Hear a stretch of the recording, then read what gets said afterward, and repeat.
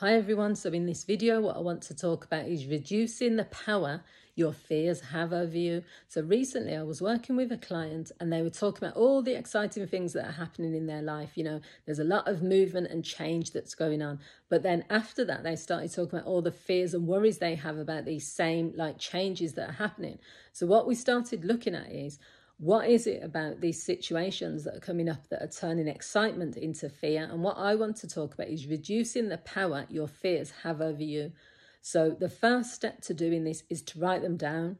So a lot of times when we're holding fear in our mind, we're scared of this, or we've got lots of worries, we've got lots of anxieties. Writing them down brings them to life.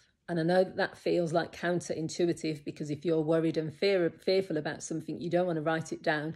But you're doing that because you're making it real. So you're writing down, okay, my fear is that I won't have enough money to live off. My fear is that if I leave my job, I'm not going to find another job. So you write down the fears. Then what we did in the session is we looked at, are those fears realistic?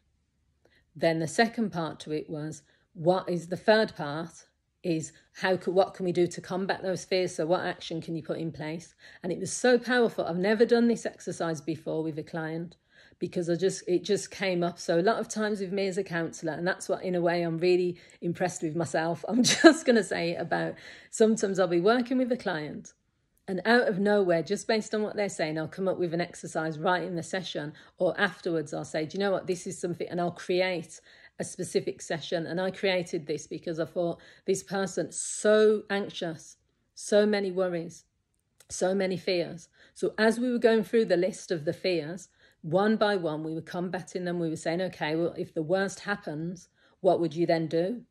And she was saying, oh, well, I would do this and I would do this. And then we said, well, there you go then.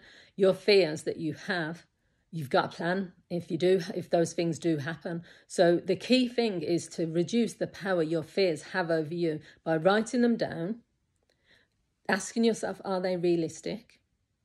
Then making a list of, you almost put an action next to each fear. So this is the fear I have. So what's the action that I can take to combat that fear?